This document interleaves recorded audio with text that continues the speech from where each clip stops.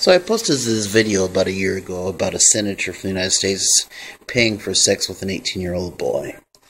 You know, a year or so later, I'm looking back at my analytics page and trying to figure out what my top videos are for the last year. And I'm noticing that this video is still getting a lot of hits. None of my other videos from a year ago that were about just things, blips in the news, are getting hits anymore.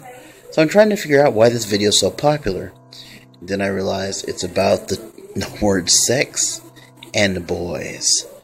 How disgusting.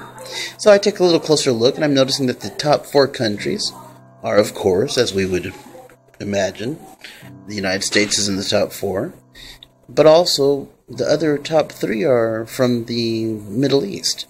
We're talking about India, United Arab Emirates, Saudi Arabia here. So it's unfortunate that our world culture would seek out this sexuality with boys, but I guess that's the bottom line of what's really going on in the world, or at least certain segments of it.